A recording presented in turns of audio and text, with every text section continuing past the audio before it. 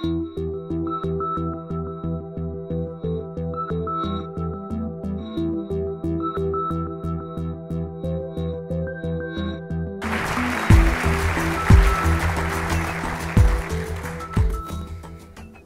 sports at this school include sex, drugs, alcohol, seeing how many first years you can score before the playoffs. And so far, the season's got a pretty good start. The Virgin Larry's become remarkably smooth. You know, I set up the approach, I dodge the defense, I anticipate the side escape, then 3 points, touchdown, home run, score! Don't look at me that way, because that's the way you tell the story if anybody wants to hear it. And they always do. A buddy of mine, probably my best friend, Tom. Tom the Terminator, he's called, unstoppable on the court, team captain. Well, this one time he got into some trouble. This girl was saying that he raped her. So I said, Tom, tell me straight. He was hurt. See, he couldn't believe that I was going to take what she said over him. Hey, if he said he didn't do it, then I believe him. He's my man. And that girl, she's sorry she ever brought it up. Well, a few days ago, Tom says that he's got this video for the team to see after practice. You know, he's always bringing in new videos, trying to get in YouTube's 5 million club, whatever. And this is okay, it's a whole movie, he calls it. So it's clear a few minutes into watching it that the girl, the girl don't have any idea that she's on candid camera, let alone that she'd be on display for the entire basketball team's play-by-play review. And she also wasn't that willing either. She said, stop, like a few times. But Tom, unstoppable, Tom the Terminator, he had selective hearing that night. And this was bad. This was a room full of animals screaming for more, wishing that they could have had a turn, you know? Yeah, go Tom! Go Tom! Yeah, Tom! Yeah, you the man! Oh, you the man, Tom! You the man! Yeah, Tom. You the man. A couple days went by, and this girl realized she missed the private screening. And, you know, I'd forgotten about that, the girl from before. I'm wondering if maybe back then I was just believing who I wanted to believe, you know? It would be nice if the Virgin Larry were a far-off fictional character and not something that's been pulled from the headlines. My name is Cathy Plourde, and that was Eric Moody performing one of the monologues from my play, Youth the Man.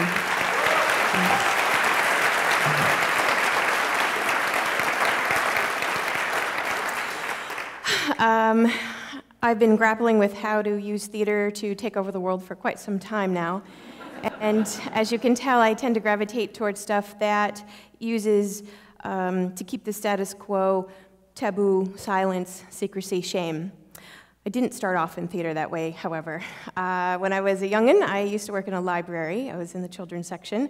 And one day, a woman came up to me, and she, for some reason, asked me if I would write a play for fourth graders on dental hygiene. Call it kismet, but there you have it. The Adventures of Plaque Man was penned. True story. It took until I was about 30, though, to actually call myself a playwright.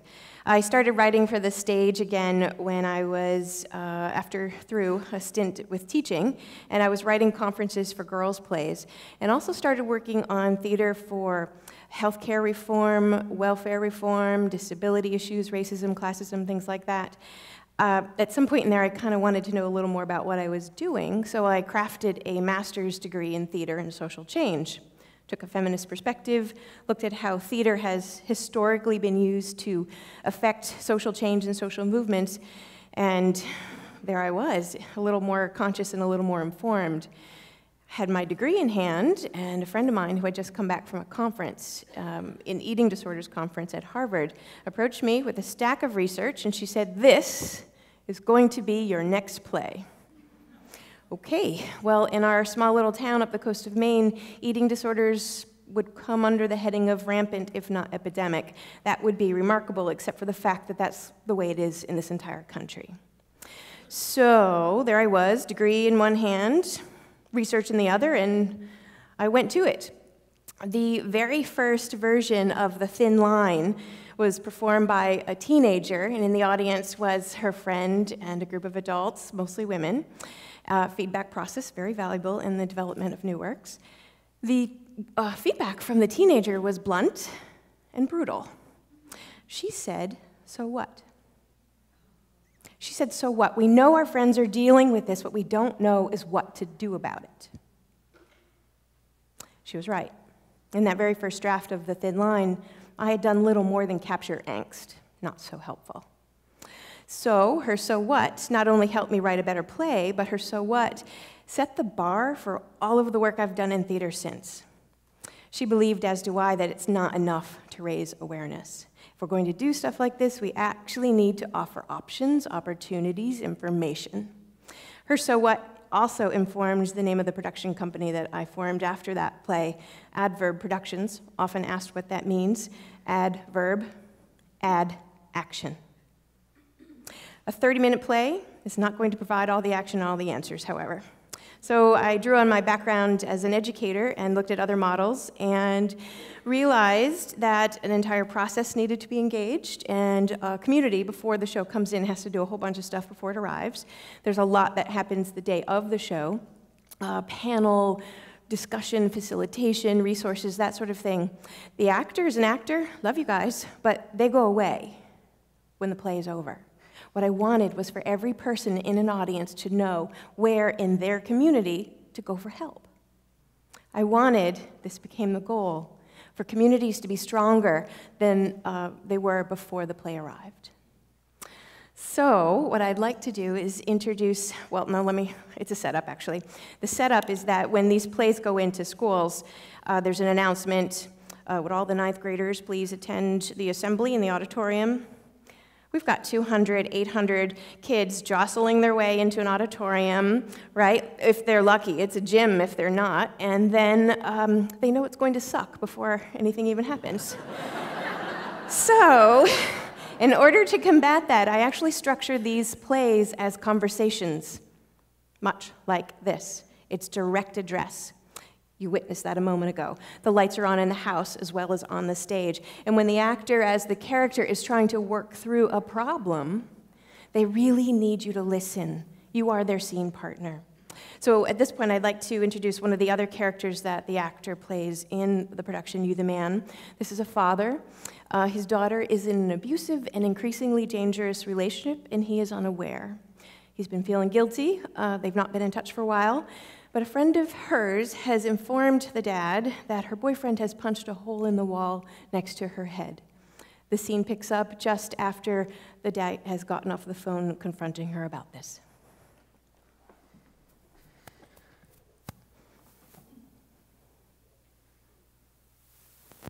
What I wanted to say was,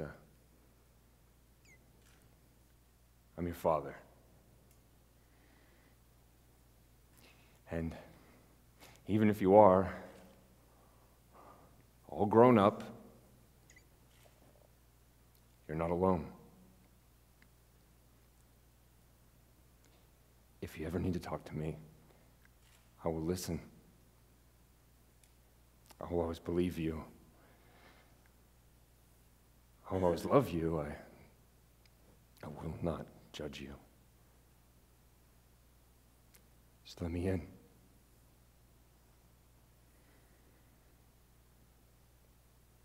But instead, what I said was, "Damn it, Jenna! Why didn't you tell me?" I tend to watch people in the audience while they're watching the show, and at this speech at the end, there's generally a sea of heads bobbing in recognition. I think that's part of theater's magical, powerful, transformational capacities in our ability to see ourselves, where we're strong and where we fall down. I've been doing this work for the better part of 20 years now. Verb recently moved to the University of New England, hallelujah. And I'm approached on a regular basis by people who saw the show 2 years ago, 4 years ago, 7 years ago. And what they tell me is that the play has changed or saved their life. I was also asked once why I didn't write real plays instead. Yep. Well, perhaps when I retire, I'll have a little more time to work on things that are just entertainment. And that's a valid way to spend your living. Maybe rude limericks. That'll be fun. But in the meantime, as others have said here today, I'm in the thick of it. There's a lot that needs to be done to address things that are not easy to fix. The healthcare professionals who attend the productions of The Thin Line and help an audience process a show, there are direct referrals those days. The domestic violence and sexual assault advocates who attend every production of The Thin Line tell us that in the hours, days, and weeks to follow, they offer direct services. There was a college student here in Maine who went second semester to her counseling office and said, "You know the play we saw last semester for orientation? I'm that girl." At a national conference, there was a young woman who was in recovery of an eating disorder, and she cried the whole way through the show. Generally not the goal here, but she came up to me and she said, "I want you to know why I cried the whole show. I finally understand what my family has been through." A couple months ago, one of our actors was recognized in a shop in New York. A group of girls from a New Jersey private school were there in the city shopping, and the mom said, "That play is when we got our daughter into treatment." Now, my life has radically changed when people have stepped in, spoken up for when I could not do so for myself, or when they've listened, or when they've just validated my reality, or when they've asked me to write a play. And because my life was so radically altered by that invitation, it's been a real pleasure to be able to invite young people and the young at heart to write their own works as well. I'd like to introduce you to the Out and Allied project. This is a book that has performance built into it, and the goal of this work is to make communities, schools, families safer for queer youth. The Out and Allied project is youth-driven, youth-written, youth-performed, youth-edited. They took it from nothing to an entire book. Nate Speckman will perform a piece from this, and it's one of my favorites because it epitomizes the wisdom and the resiliency of youth in general, but queer youth in particular. This is Tough Guys Wear Pink by Stephen M. Feast. If tough guys wear pink, does it matter what other guys think? Maybe it isn't whether they wear pink, but that they wear it tough. Emotions, fears, pain. A man is tough when he hides all that stuff. Walking around with that gangsta swagger, looking at someone like me, in the eyes of traditional masculinity, your smirk and your words don't faze me because when it comes to your opinion, I agree. If tough guys wear pink, then I wear blue. Wearing a mask that hides who I am inside is not something I attain to, but in your segment of the population, I am the in-your-face truth. Standing here, taking your insults like bullets. I'm a queer youth. So if tough guys wear pink, does that mean that they reject the cliche that those that wear pink are usually gay? What if you're not only gay, but genderqueer, androgynous, and have gender flexibility? Maybe you hold hostility out of jealousy for my ability to express versatility in liquid gender form. I have the ability to transform norms and reform conformity, but every time I learn that there are still people out there like Sally Kern who've crossed the point of no return, it's like a cigarette burned to my pride. To be spurned and cast aside, denied my humanity under so-called Christianity, and without concern, they cast their eyes from my friends who continue to commit suicide. I see you, gaze upon me, a head-to-toe scan, a smirk on your face. Somehow, you find distaste in who I am. If tough guys wear pink, do they stop and think why someone like me is such a threat to their masculinity? Tough guys are usually the gay bashers, dripping our blood on the cold concrete, when inside, their thoughts and emotions leave them incomplete. Why must I be beaten on the back streets when every walk home is a trick-or-treat? What is it that makes you a man? Is it part of God's plan for the Bible tells you so? Is that how you know? To decide who is a friend or foe. Maybe I'm your bro, or just some John Doe. But why must I be discreet and defeated, retreat and deleted from this world? To be another piece of trash for the trash can, simply for being who I am, a gay man. It just so happens that God and I have been close since birth, and He's continued to help me through hell on earth. I have been on the operating table so many times that God has had His chance but declined. So I must be on His good side. Allowed a little pride to know inside that He's my guide, and there isn't anybody who's going to tell me how to live right. Because God and I are tight.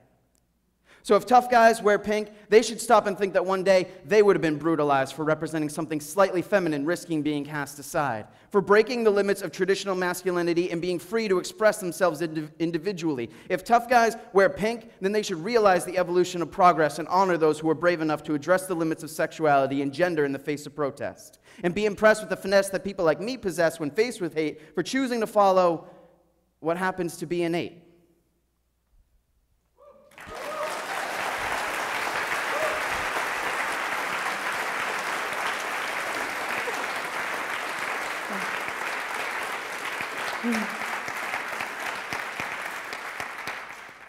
So I invite you to witness, recognize, and choose your verb.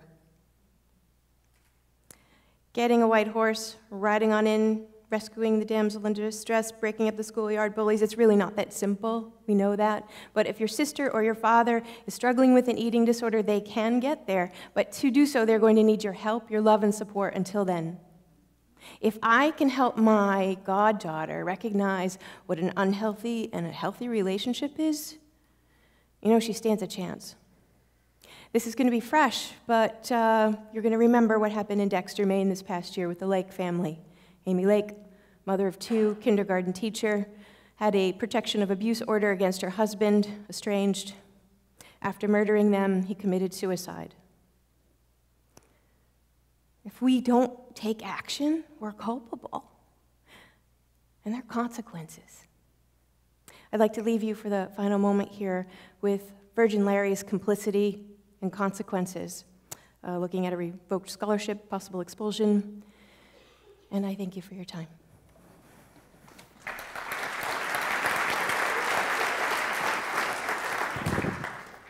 I did nothing to stop it. I didn't think about leaving, so it means I'm not an innocent bystander. But it doesn't seem fair.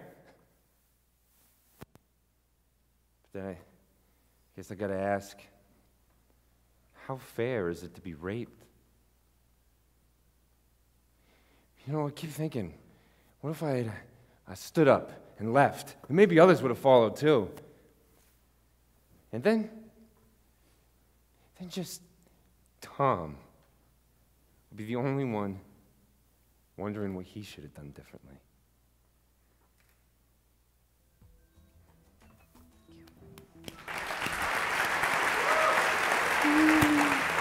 Thank you.